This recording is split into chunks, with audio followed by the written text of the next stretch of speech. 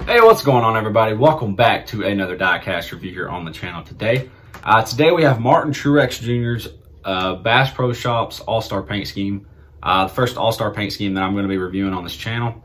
I'm interested to see all the stuff that's on it and see how it turned out. So I can already tell some paint chippings on here. So I've seen a lot of people hating on it. It doesn't look that bad in my opinion from first glance. I'm not a huge fan of the numbers being slipped back, but I mean, I guess it could look worse. So we'll go ahead and dive into this review. So we'll start off with the box art. You got Martin Truex Jr., you got Joe Gibbs Racing down there. You got your barcode as always, and then you got the Action Racing Collectibles on the side.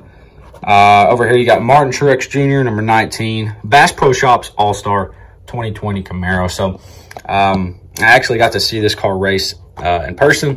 Like I said, it didn't look that bad out there on the track, but besides the numbers being pushed back, I think the biggest disappointment of that entire night was the underglow lights. I think we can all agree on that.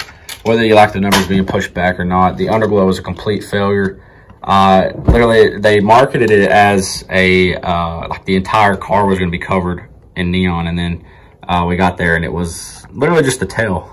So starting off with this diecast, like I said, it honestly doesn't look that bad in my opinion. I kind of like it. You got Bass Pro Shops there on the hood. You got BassPro.com. You got your Toyota Camry nose. You got the Cup Series logo up there on the windshield. On to the left side, here's where the interesting part will come into play. I don't really hate this paint scheme. I know I've said that already, but you got that black stripe with the yellow in the middle. The Bass Pro logo has some chipping on it, as you can probably tell.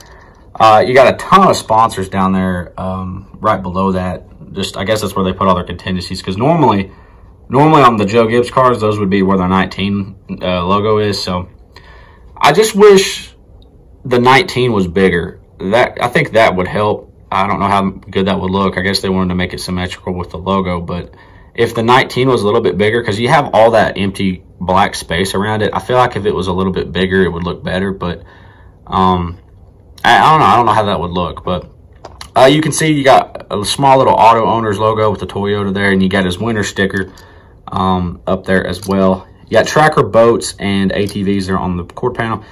A little bit of paint chip in here again. They actually put the American Ethanol logo in the right place on this car, so it doesn't look as bad as the Chevys, but still not on par with the Ford ones. I compared those in my Ty Dillon review, I think. So if you don't know what I'm talking about, go check it out there. But you got Cabela's there on the deck lid. Martin Truex Jr., or Truex Jr., I guess, there on the back windshield. BassPro.com.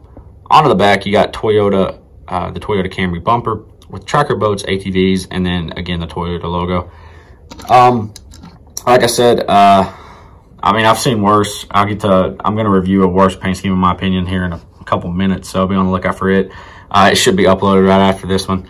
You got boats and ATVs there on the quarter panel. Tracker 19, again, same old stuff. Now I'm not saying like push the numbers back, but if they did it, this isn't the worst I've seen.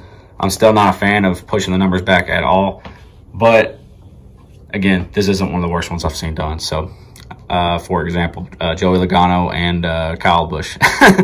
But yeah, that's all I have to say about this car. Let me know what y'all thought about the numbers being pushed back at the All-Star race, and if you would like to see that continue moving forward. But yeah, that's going to do it for my review of Martin Truex Jr.'s All-Star Paint Scheme. Let me know what y'all thought about it down below in the comment section.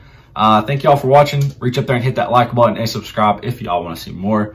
Thank y'all for watching. Y'all have a great day, and I'll see you all in the next one.